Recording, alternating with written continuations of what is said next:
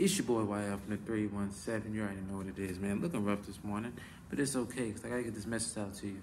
Now, this is my third or fourth attempt trying to get this message out to you, but my daughter was, asking me questions. I had to stop. My wife called. I had to stop. It's just a lot of things trying to stop me from getting this message to you, but hopefully this time I can deliver it. So, what is our plan going forward, man? I don't know what y'all plan is. I'm not a financial advisor. I'm not even gonna try to act like one. What I am gonna do is tell you need to be planning ahead, though. You need to be thinking ahead, especially, well, no, it don't matter what you're doing. Matter of fact, you need to be planning ahead, period. Because let's say you make 20 million off this play, right? You make 20 million off this play. Congratulations, that's beautiful. But then you're gonna, what? Buy a Lambo, buy a car, or buy a house, buy jewelry, buy shoes, probably buy another house, probably buy another car. These are the things you're gonna be doing, and which is your decision, right? $20 million, you got it, right? But then, 10 years from now, your $20 million is now, 8, 10, 15, right? No, probably 8, with inflation and you spending money like it's nothing, you know what I mean? So now your 20 million turns into 8 million. And you're thinking, okay, it's 8 million, it's time to buckle down, right? But 10 years of bad habits then caught up to you. You still got the bad habits, you know what I'm saying? Probably taking out loans off your house, so now you got real life expenses, more money, more problems, right?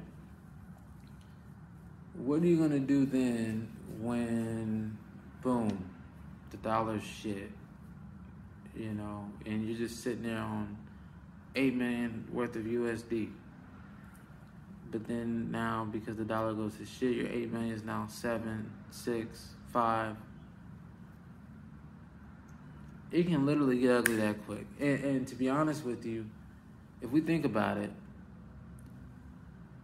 if this happens to be the largest wealth transfer from the wealthiest to the middle and lower class, if this happens to even the playing field in some type of way, don't you think they have an evil plan to get it right back to where it was?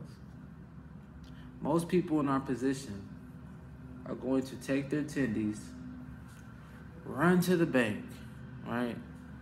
And that's it. That's where the line stops. And it's like, that is how they're going to get back and even the playing field. Once you put your money into the bank, and that's when the line stops, that's when they come changing shit up. We got a new game, new rules. And this USD, it don't apply here. And what you gonna do? Nothing. There's nothing you can do but take it on the chin. So make sure you have a plan. Make sure you have a plan to move that around. I don't know where hey, again, not a financial advisor. Make sure you have a plan to move that around. If you don't, you're gonna get caught up in their reversal, if you will. You know how the stock goes up and it has a reversal, goes down, it has a reversal? You watch. If we get some money in the middle and lower class, you watch the reversal. But that's it for this video, man. It's your boy YL from 317. Wow.